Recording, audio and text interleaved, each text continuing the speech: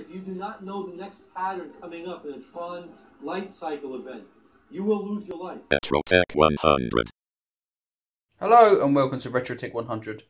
Today I'm going to review the Xiaomi Mi Android box. It runs Android 6.0. Now the reason I opted to get this was on this channel we do a lot of RetroPie gaming, and for all it's very good, sometimes it can be complicated to set up. Android is a little easier, so I'm going to try some emulation games as well as regular gaming and also streaming TV and Kodi. I kindly got it sent to me to review by GB UK. They're a website that sells Android boxes, Raspberry Pi 3s, Raspberry Pi peripherals, gaming accessories and all sorts of other great stuff. The link's in the description down below. Go and check them out. A great website, really good prices and free shipping on everything. Let's just have a quick look at the specs. 2 gigs of DDR3 RAM, 8 gigs of storage, 2 gig quad core, 802.11a BGN AC, 2.4 gigs and 5 gigs, Bluetooth 4.1, and apparently it can do 4K at 60 FPS. So here's the Mi box.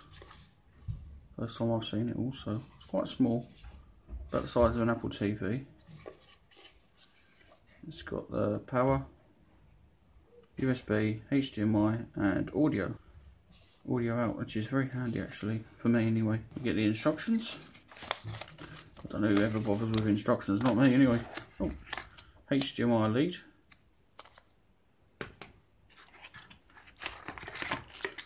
Get the power, now it's got this, because it's come directly from China.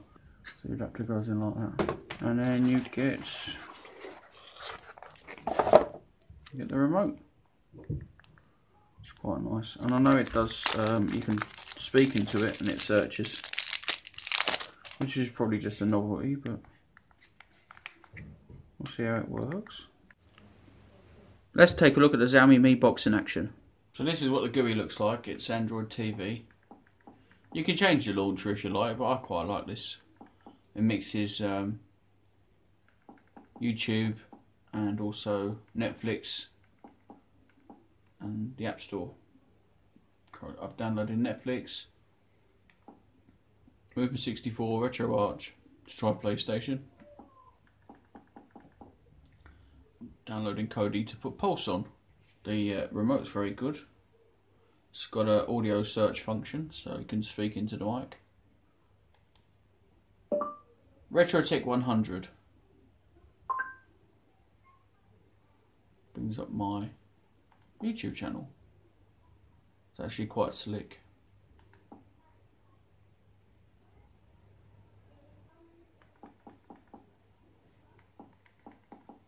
I really like the UI. It's not everybody's taste, but like I said, you can change it.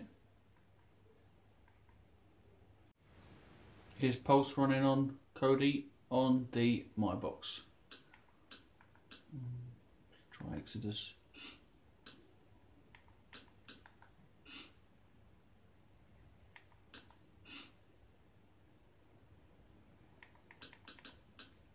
Very snappy through the menus.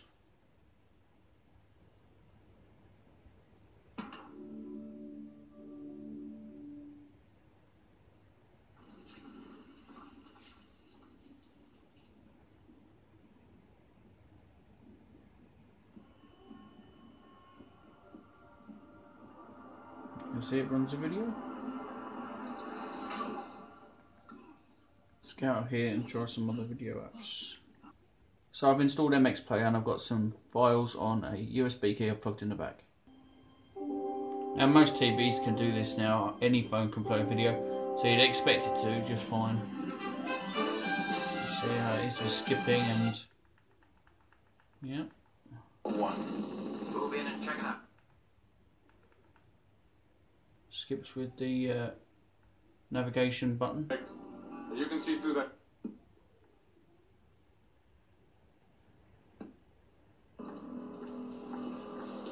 A classic, The Running Man.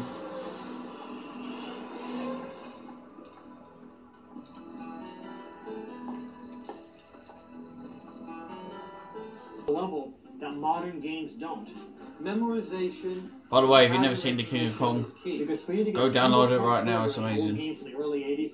meant a tremendous increase of skill. If you do not know the next pattern coming up in a Tron light cycle event, you will lose your life. Only the diehards. What a brilliant film. So as you can see, it reads things fine. It also can use a USB key or a hard drive as the internal storage. So don't think you're limited to the 8 gigs of storage you have in there. You can treat it as the internal storage. So you'll be able to turn it off, move files across, move games across, plug it in and run everything from there. I've got it plugged into a cheapy USB hub. It's not even a USB 3 hub. I've also got my controller plugged into it and a USB key. Just downloaded an Android game. I've just got my 360 controller plugged in.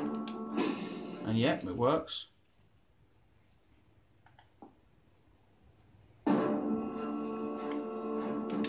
Even the analog stick works. Start a new game. It's got a look at Castle Crashers about it, so I downloaded it.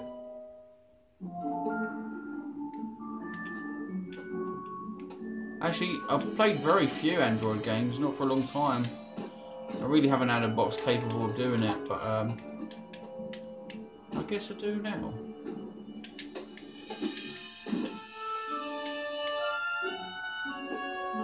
Can't get up there.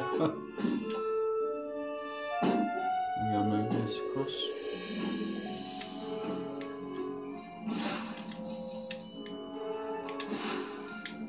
As you can see, there's no stuttering. Plays very well, actually.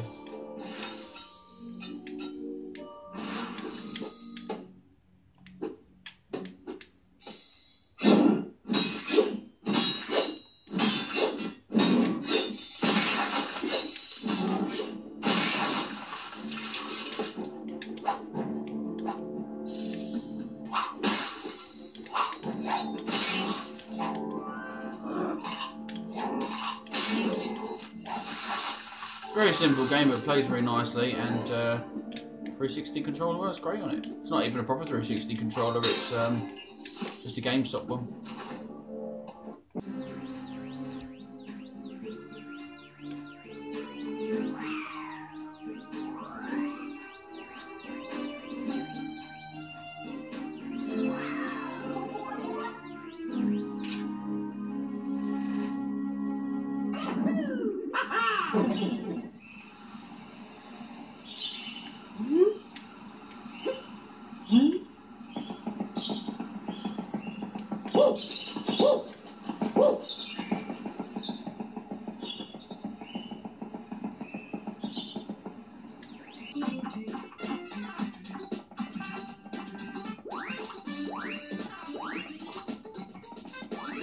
Super Mario World seems to be playing fine. I've done nothing to the settings.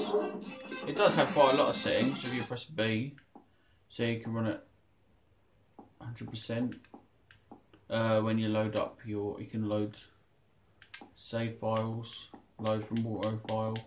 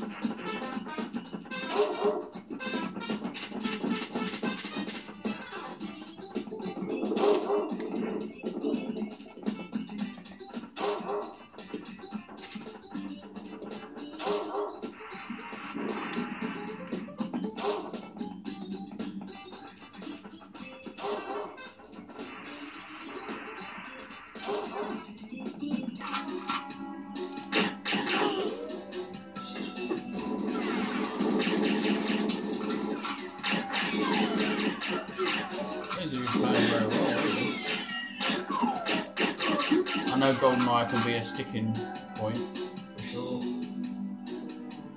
mean, I don't know how to play this bloody game. Never had an N64 as a kid, but people say, oh, you can play N64, well, but can it play GoldenEye? This can for the most part. I'd have to say.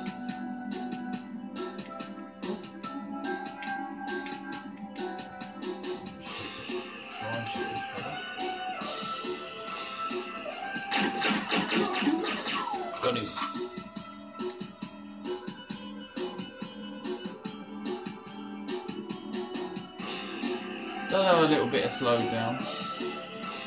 Like I say, I've not messed with any of the settings at the minute. I haven't done a lot of Android emulation.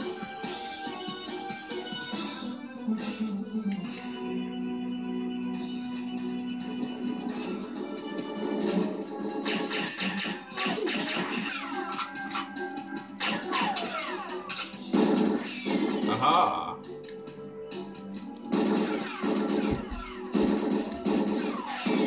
Yeah, I'll leave him there. Solid. So here's the My Box playing Tekken 3 under Retro Arch.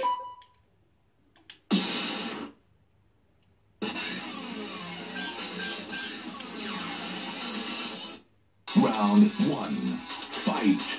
Actually not loaded any BIOS files or anything actually.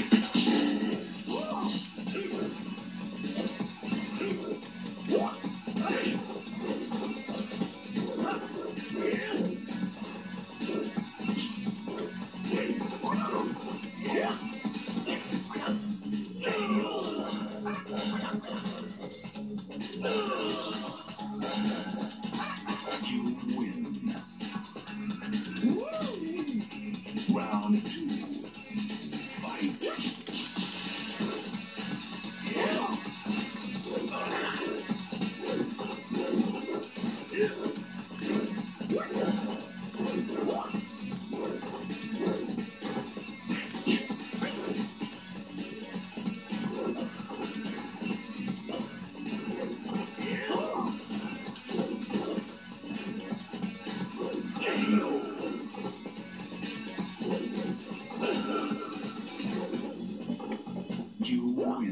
So what do I think of the Xiaomi Mi Box? It's a very capable little machine. It can do streaming videos such as Kodi, Android gaming, and Android games are getting better all the time. You've seen it do emulation. I was pretty impressed with it on that score. And you can pretty much plug any peripheral into it. I think I've only scratched the surface of what it can do. It's very snappy and easy to use.